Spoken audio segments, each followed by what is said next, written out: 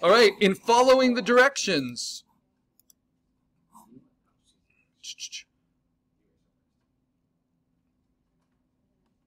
we need a minimum of 9 frames, but our animation's likely going to be a lot more frames.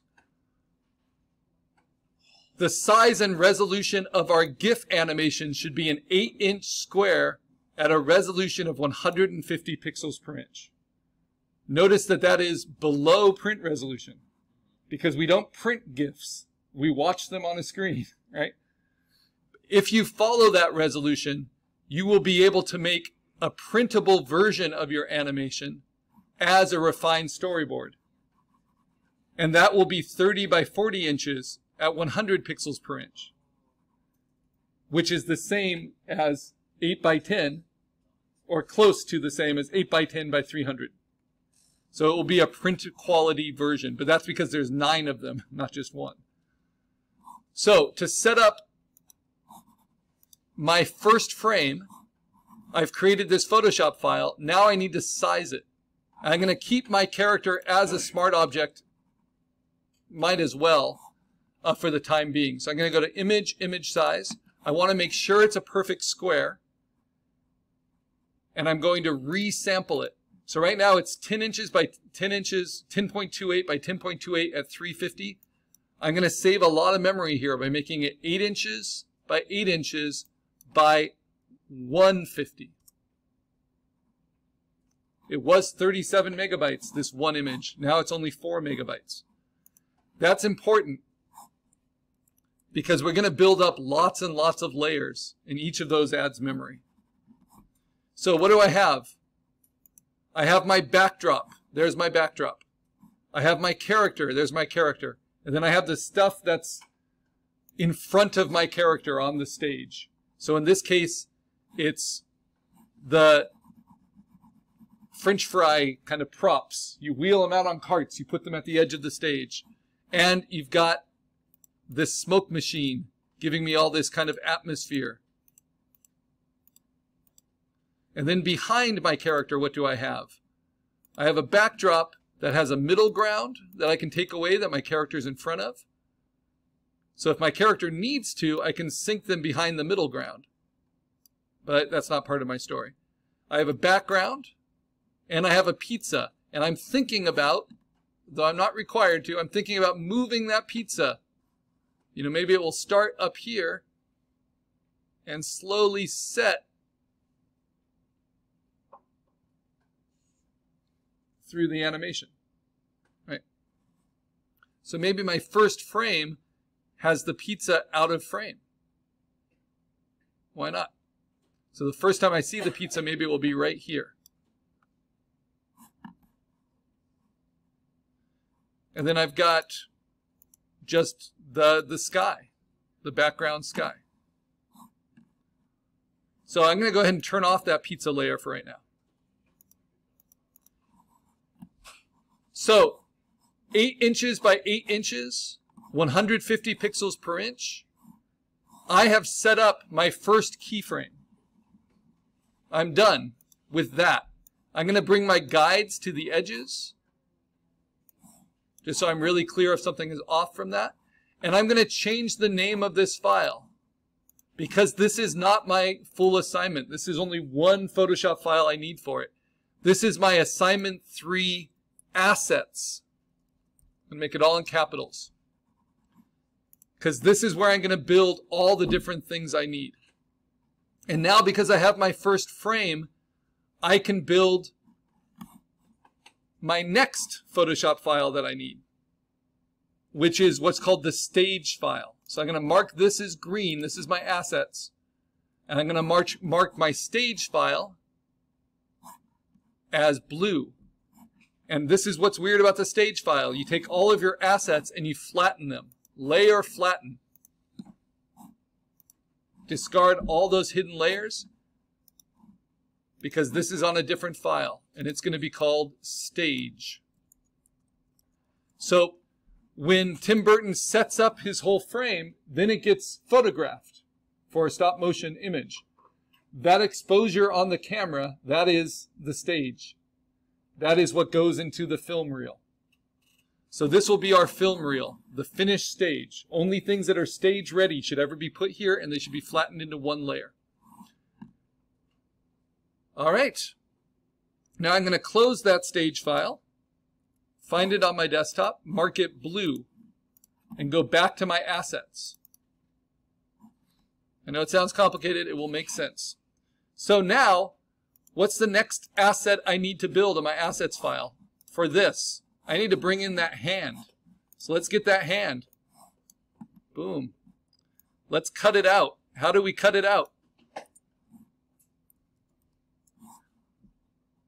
We use the compositing skills we've learned. I think I can get away with a lot with Magic Wand, holding down Shift, with contiguous turned on, right?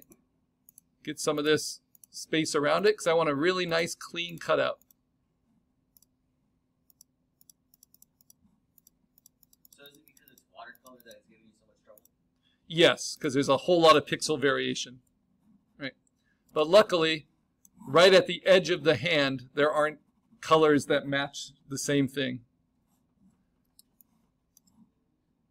And this is pretty good. It would be a lot harder if it was like one hand amidst a whole bunch of hands, right?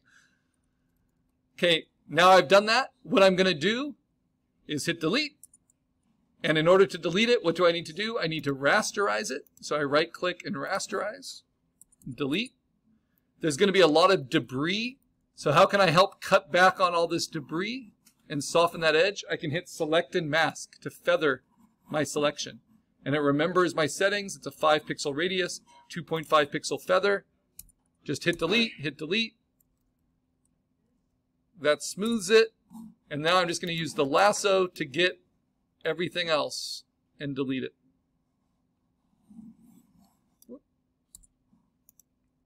And now let me see if I can move that around. And I don't see any other debris around it. Looks good. If I want it to look a little bit sharper, because my feather at lower resolutions, and it's a pretty low resolution asset. Oh, there's a little bit of debris I can still clean up. There we go. Sometimes selecting it can help you see it. So I'm going to use Magic Wand with a 0 pixel feather and just grab those. They are highlighted by my selection. And then I'm going to say select the inverse. Oh, no, actually, I don't. Everything's good. Now I delete. Now it's gone. Now if I move it around, I shouldn't see any of that debris. I should have a clean asset. Now, what can I do to play with it? It's already about the right size. I could scale it up more, but I think that's a good size. Boom, boom. That's basically what I want to do with it. So then you're going to slowly drop it into frame. Yeah. Frame by frame. Bum, So- bum, bum, so- bum, bum, bum, bum, For bum, bum, bum, bum, bum, bum, bum, bum, bum. so like what distance do you separate from one frame to the next frame? So it depends on how. This is what's tricky. First, I want to make sure I can at least cover these 9 frames. Okay. So if I only did those 9 frames, the animation would look like this. Boom, boom, boom, boom, boom. Okay. You know, basically. And when you play that, you would want to play each frame for about 1/3 of a second. So it'd be like dut, dut, dut, dut, dut. You know, that was maybe a little bit slower. So what I do is now in betweens, I'm going to add more frames. And I can decide how many. If I want the hand to go really slow, I can build 20 frames. 1, 2, 3, 4, 5, 6, 7, 8, 9, 10, 11, 12, 13, 14, 15, 16, 17, 18, 19, 20. You know, I can decide how many I want. And then I can also decide how quickly I see those. Do I see them 24 frames per second? Whereas 20 frames would only take less than a second? Or do I want to do it at 0.2 frames per second, where 20 frames would take, you know, a few seconds? So you'll see. We get to control all of these aspects. In standard animation, it's always 24 frames per second, so you have to kind of really measure it out. What's nice about this being a hand instead of being like a sun in the sky that needs to move very predictably, is I don't need to move it perfectly evenly. I can just kind of visualize it. The other thing I want to do is I want to optimize this asset, just like I did for my character, right? So I might want to go to image adjustments, and I might want to play with the levels. But Terry Gilliam's pretty great. So those levels are kind of right on. Yeah. But I can play with the hue saturation. Can make it a different kind of hand, but those are pretty much right on. I could desaturate it, make it match the creature a little bit more. Maybe that's worth it. Would you like title me up the or something a little bit? So yeah, I certainly could do that. Now, if I wanted to, though, Terry Gilliam's good inspiration because he's super efficient, so he would never do that, right? He would just use the assets as they are, which to me is kind of the coolest thing to do because it's counter what's so common in animation now, where everything is a movable thing. But to do that, what I would do is now, because I've cleaned up the asset, I would duplicate it, Command J, and then I would start to play with it. And the most basic way would be to create a hinge, right? And then just to, right in that layer, transform on that hinge. So now I have one layer where the hand is open and one layer where the hand is closed. Right? And then I just use clone stamp or something else to fill in that hinge. So puppet warp is a more complicated way to do it, right?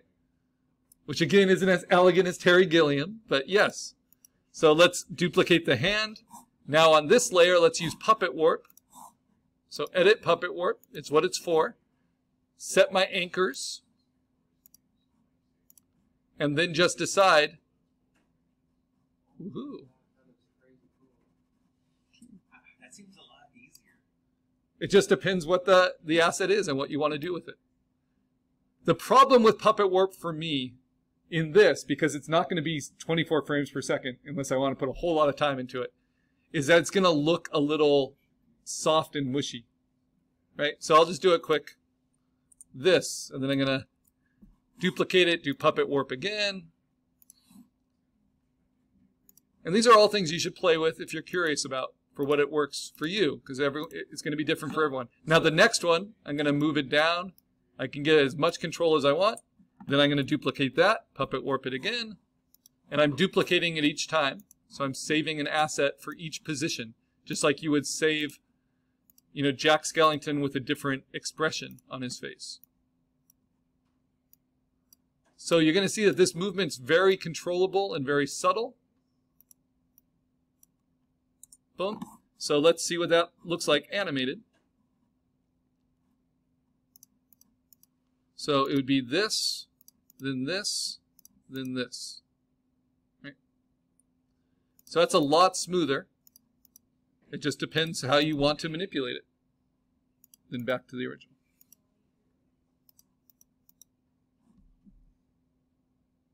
And so this is a view where you can see the whole trajectory of the movement, just of pinching. But I'm a purist, so I'm just going to stick with this cutout. And the only movement I'm going to worry about for this is just coming in and out.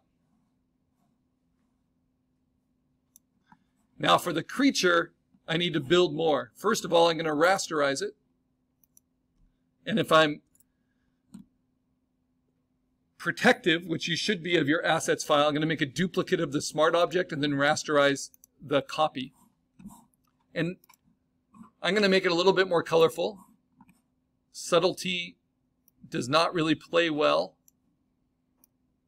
So I'm going to make its hue a little bit more visible. And I'm going to play with its levels and make it a little bit stronger. A little bit brighter, a little bit darker. Just more visible, kind of more animated. Now, it's going to grab the head. And my idea is that it's going to break right here. So if I duplicate it again, now I can build in that break. And I'm going to use a funny little lasso that we haven't used before. It's called the polygonal lasso. The polygonal lasso will cut in straight lines.